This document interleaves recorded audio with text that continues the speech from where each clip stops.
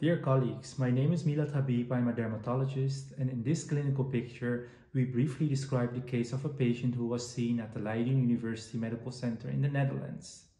This case concerns a 3-month-old boy who developed several well-defined erythematous plaques on his face. Both patient and his mother did not have any history of autoimmune disorders. Remarkably, laboratory investigations showed positive extractable nuclear antigens, ANAs, and in particular anti-SSA and anti-SSB antibodies in both patient and his mother.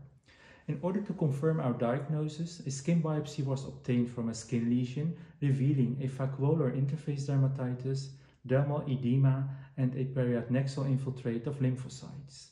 Taken together with the clinical and lab results, we made the diagnosis of neonatal lupus erythematosus.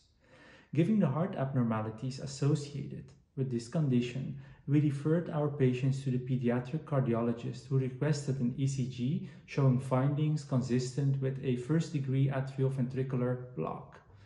Also, his mother was referred to the rheumatologist who made the diagnosis of Sjögren's syndrome. All skin lesions in our patients resolved within a few months. In summary, neonatal lupus erythematosus is a passively acquired, self-limiting autoimmune disorder.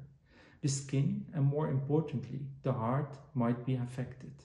A skin biopsy is not necessarily required to make the diagnosis.